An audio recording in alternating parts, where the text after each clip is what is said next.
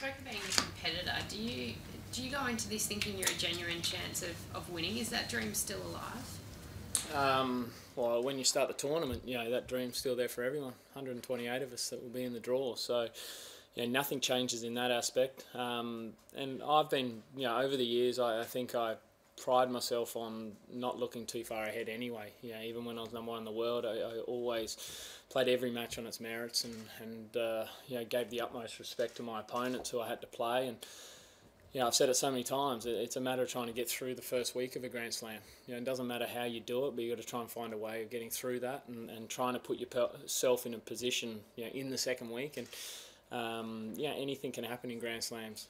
Over 5 sets, obviously, guys can get injured. There's a lot of ups and downs over 2 weeks.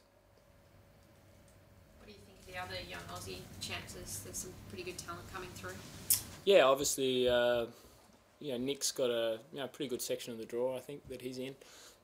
Bernie's in a pretty good section as well. Bernie's been playing well the last couple of weeks.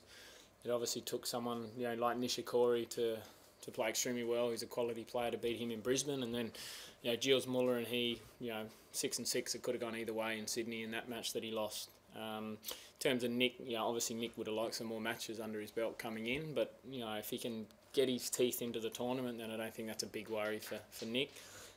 Tanasi's obviously got a tougher first round against Gulbis. He's got a fighting chance in it though, for sure. And Tanasi's improved a lot over the last year.